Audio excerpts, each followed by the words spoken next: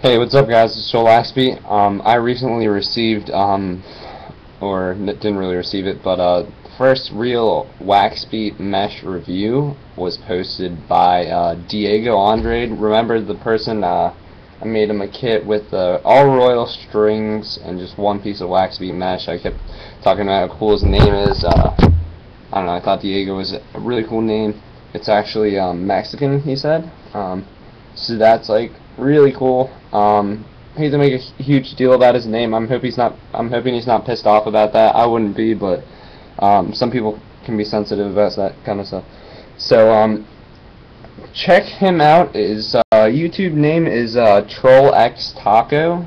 I'll put a link below. And he just did a review on WaxBeat mesh. He just strung it up.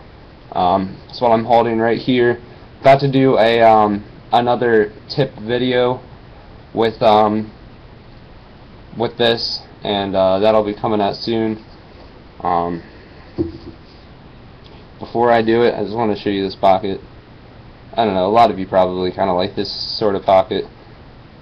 Real tight channel, high mid pocket.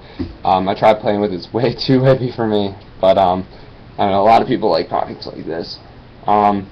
So I thought I'd share that.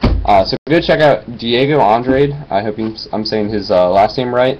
TrollXTaco. I'll put the link to his video review below. If you're not unsure about the mesh, go check that out. Goes over waterproofness, flaking, and all the main things you really need for review. It's the first formal one. Like I said, I've had a couple people just comment on my videos about what they thought, but I really want people to see what it's like, and I want to get honest feedback, and I'm pretty sure he was really honest about it, and because if there is anything wrong with it, I want to perfect it. I want to make it the best mesh you can get. So that's that, guys. Check it out. I'll put a link below to his channel and to the video. Subscribe to him, and about to make a video on channels. So thanks a lot for watching. Please subscribe.